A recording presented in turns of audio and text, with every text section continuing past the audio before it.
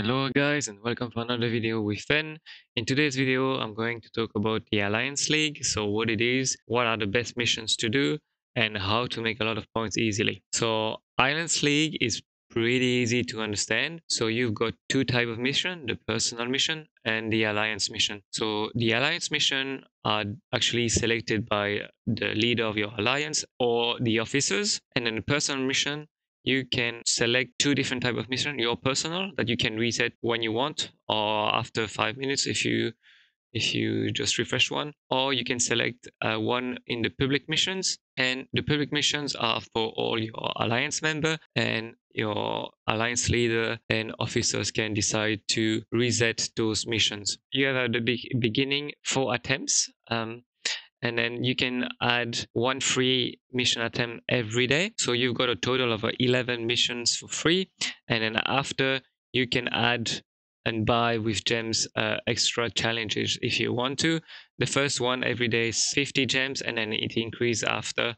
For the second one every day is 100, and then so on. So personally I usually buy the first one with 50 gems each day, so I've got more attempts and I can make more points, and I can get a better rank in the rewards. So once you achieve your mission, you get the points from it. So you can see here you've got 50 points if I get this one. And then you've got different type of rewards. You've got the tier rewards, the member ranking rewards, and the ranking rewards. So the tier rewards is pretty easy to understand. So each time your alliance finish alliance mission, it get points for the alliance, but also it includes all the points made by all the members. So once this condition is satisfied, you have another condition, which is your own individual points. And once you reach these individual points, you can claim the reward of the phase that's been unlocked. After that, you are in competition with the members of your alliance, and the first member of the alliance get the most points, and you see it's pretty good rewards here. And then you are also in competition with 10 other alliance, and some alliance will be demoted. The last three will be demoted for the lower tier alliance league, and the first three I think might be promoted to the next level. So here we are all the different level in alliance league. So you've got the newcomer first, then adventurer, then a pathbreaker, and the last one is top fighter, the highest level. And the rewards actually varies depending on the level of your alliance league.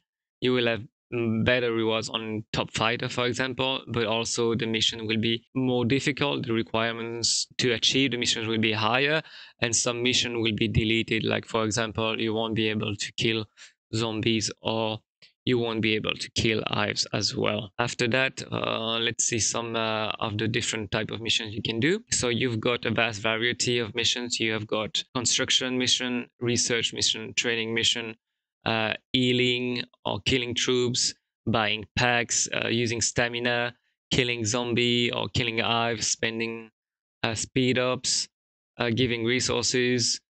You can also upgrade your hero, like experience to your hero, resource gathering as well. You got commander's equipment, you got a gem as well. But on all these missions, I'm going to tell you which one are actually the easiest. So first of all, the easiest will be most likely the radar station mission and the stamina mission. So stamina is really easy. So you see it's quite a lot of amount for this one. And it's actually even more if you have a purple mission. But the stamina mission is really easy. You just need to create a auto rally and then cancel it and then repeat the same a few times, and then you will see you will achieve that mission. It's really easy. If I go on, so this one is the radar station event. This one is really easy. You just accomplish 24 radar station event and you get the points too. You have also upgrade a certain amount of building. So when you have that mission available, the only thing you need to do is just buying a few trees in your shelter. I'll show you where you can find it. So you go here and then decorative, and you buy some of these trees, and you will unlock the mission. Then after that, you've got killing zombies and hives. Those are pretty easy to do. just requires a bit of time. Gathering resources is pretty easy as well, especially for the lower tier Alliance League. But from Pathbreaker, it's getting harder and harder, and I don't think they're really worth doing. Like, for example, here's only 170 points for 4.2 million oil, which is a lot. So you spend a lot of time trying to do this mission, and I don't think it's really valuable for me, for example. Then you got research and construction. Research and construction, it depends on the situation in your shelter. So you can see uh, I've got a research that is nearly finished, and if I go check it, so this research will grant me 315,000 points. So of course, I already plan to have in my personal mission a mission that increased my technology might by 280 points. So I don't even need to spend speed ups. I'm just gonna get it. So you just need to prepare what mission you need depending on your what's going on in your shelter. And it's the same with construction.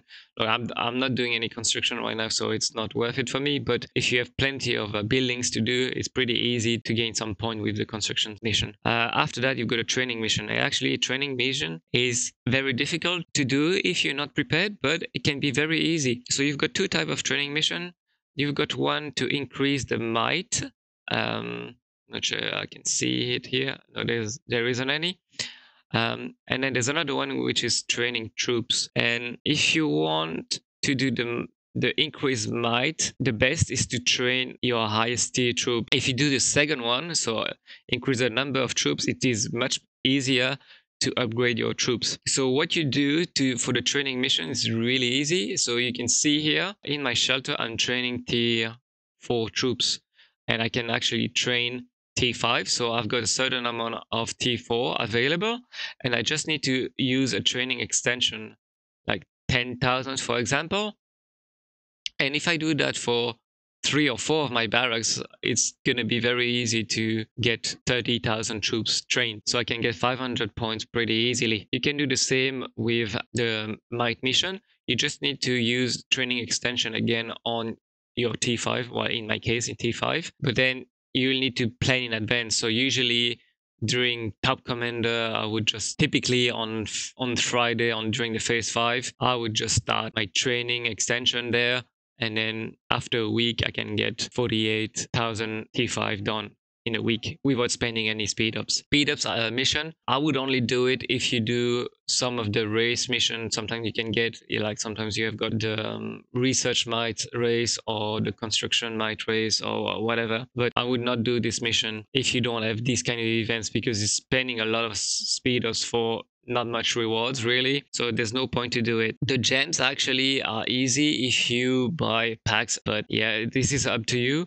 But if you do the gem mission, the best is to combine it with Bloody Brandy.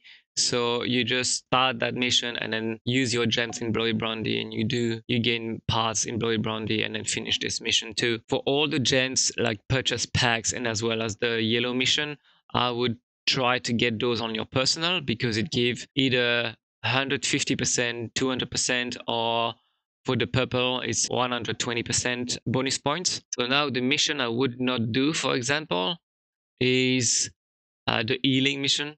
I think this is really a lot of troops to heal for this mission. Same for killing troops. Unless you've got a big war in your region, I would definitely not do this because they're just too difficult. Same with this one, the gain of total hero experience. I would not do it. I would just keep my experience book for top commanders.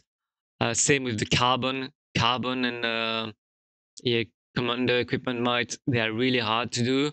You have to spend a lot of carbon steel and fabrics to achieve those missions, and that definitely not worth doing during the Alliance League. It's better to do it during your top commander. And that's it for the video. Actually, I hope you really enjoyed this video. I hope I was clear enough, and then now you've got a better understanding on how the Alliance League works and what mission to do to get more points. So yeah, that's it for the video, and I wish you a very good one. Bye.